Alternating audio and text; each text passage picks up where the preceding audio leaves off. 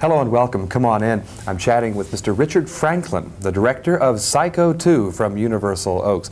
Richard, nice to see you. Welcome to AM Live. Thank you. And you come to Psycho 2 by way of at least 2 other horror films. That's and right. A career both in Australia and in America. So let's try and trace this a little bit, because I guess you're a fan of horror films generally, maybe, huh? Yes, although I prefer to call them thrillers. In the case of Hitchcock, I think he never really made a horror film. Perhaps Psycho was the closest he ever came, so it's fair, I guess, to say Psycho 2 is at least partly a horror film, but it's other things as well. And Hitchcock himself was a man of 2 countries, I suppose. Do you see yourself as that as well? Well, it's becoming that way. I went to USC here in the 60s, and then I went back to Australia. I was born in Australia, of course, and now I'm back here again. I was involved in another American picture, which was The Blue Lagoon, which we shot in Fiji, which was halfway between. So I live somewhere in the middle of the ocean. A man of many parts, so to speak. With Psycho, 23 years old now, and a whole burden, let's call it, of tradition behind it. Did you feel that weight upon your shoulders, because you yourself are a devotee of the master? Well, yes. I mean, I knew I would be compared, but then again, it was a new exercise as well. No one's ever done a sequel 22 years after the original, and knowing Hitchcock, I knew that he saw himself as part of a tradition that went back to the silent era and the German expressionist filmmakers, and I feel now that he's gone, perhaps I'm carrying on a tradition, not just following in his footsteps. When you met him shortly before the filming of Topaz out at USC, did it ever enter your mind that someday you would be doing this sequel? No, it didn't. And in fact, the first Hitchcock film I ever saw was Psycho, which I saw when I was 12. And if someone had said to me then, well, you better watch this carefully because one day you'll be doing the sequel to it, I would have been amazed. Even 2 years ago, I would have been amazed. I'm going to ask this of Anthony Perkins later, but of course he's lived with this role a long time. Now, did you let him have his head as far as how that character was handled? Well, yes and no. It was a little like setting up the house again. There were people working on the picture who'd worked on the original, but it seemed to me to be more important that the picture be true for a spectator than for someone who was inside, as it were. And in the first few days, Tony and I found that collaborating we could find the character better. You know, you need a mirror, and I was Tony's mirror.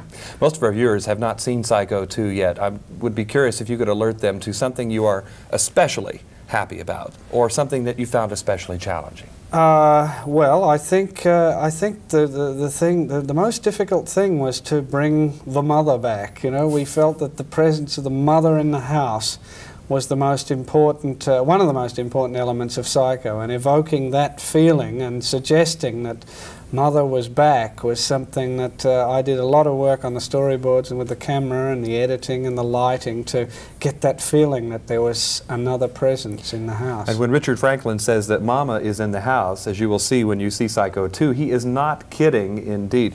Richard Franklin, thank you very much. Director of Psycho 2, a Universal Oaks production, and we're going to be talking to Anthony Perkins after these words.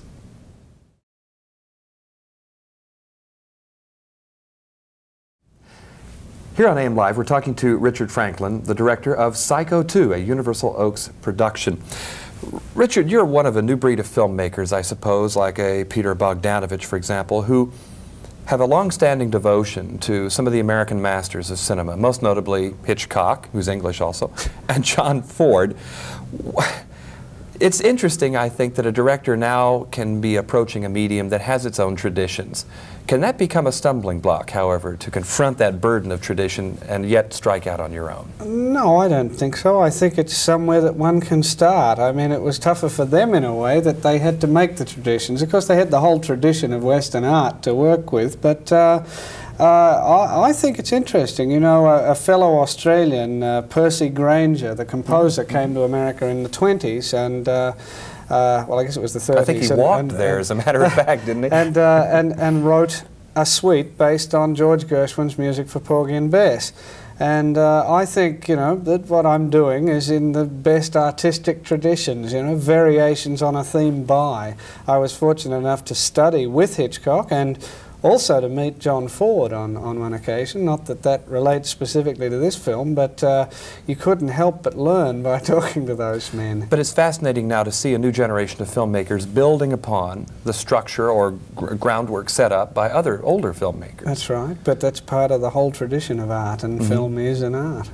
Now, what other filmmakers do you personally enjoy? Give me a sense of who Richard Franklin is in terms of what he appreciates. Well, I'm fond of the old filmmakers. You know, I'm a great fan of Frank Capra. Ford and Hitchcock we've mentioned. Ernst Lubitsch is one of my favourite directors. I wish someone would let me do a comedy. I love musicals. Vincent Minnelli's a favourite director. My other favourite thriller director, I suppose, is Fritz Lang. But of the modern directors, I'm fond of Coppola and Spielberg. Well, since you like Lang and since you've discussed expressionism generally in a film like Psycho 2, for example, you must have a certain theatrical sense then about setting up a scene as opposed to a more realistic style. Oh yes, yes. I enjoy, or I enjoyed the experience of working on stages and manufacturing everything from the floor up, as we have on Psycho 2, as opposed to working on location in Australia. Now, having said all that, I was just thinking about the location work in Road Games.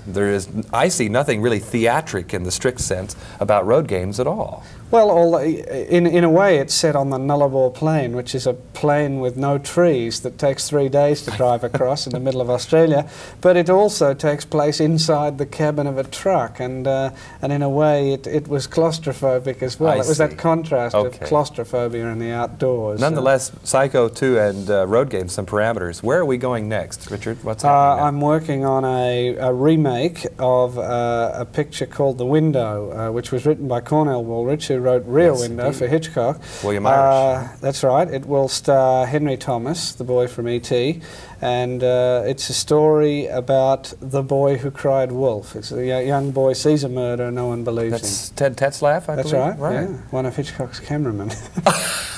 Once again, we come back to Hitchcock. Not a bad place to begin, not a bad place to end up either, I guess. No, well, I hope somebody will ask me to do a musical or a comedy or something one day, but I see nothing wrong with specialising in what I hope I'm good at doing. Whether he's on the road or on stage, that's Richard Franklin, a devotee of the history of cinema, and now the director of Psycho 2 from Universal Oaks. Thank you very much, Richard Franklin. Thank you.